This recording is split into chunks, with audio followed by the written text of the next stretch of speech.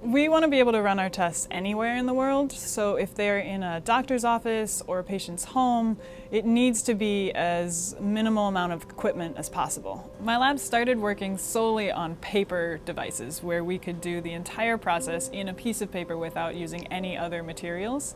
However, we found that if we want to amplify the RNA and we want to detect as early as possible in an infection, we're going to need a source of heat.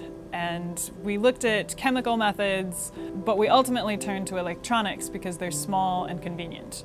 Here is our original paper device plan, and here are the electronics that go around it. We have some temperature sensors and some printed resistors that we developed that are able to control the heat process. This is a low-power device that can perform the reactions in the paper and heat the device as needed and control and stop and start the fluid flow so that we can run our assay that takes our sample, captures the HIV, amplifies the RNA inside of it, and then detects it downstream on an easy-to-read lateral flow assay.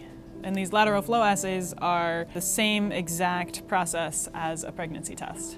There are tests that can run RNA-based detection of HIV, but they need to be done in a laboratory setting, and right now those are done with pooled samples of multiple different patients. What we'd like to do is to be able to take that one sample, run it immediately, and get that person a result right away. I like the really applied nature of this work in that we are developing something from scratch, building it, and we get to test it with our partners and really take it into clinics. And in a very short period of time, we hope that it's actually going to be saving lives.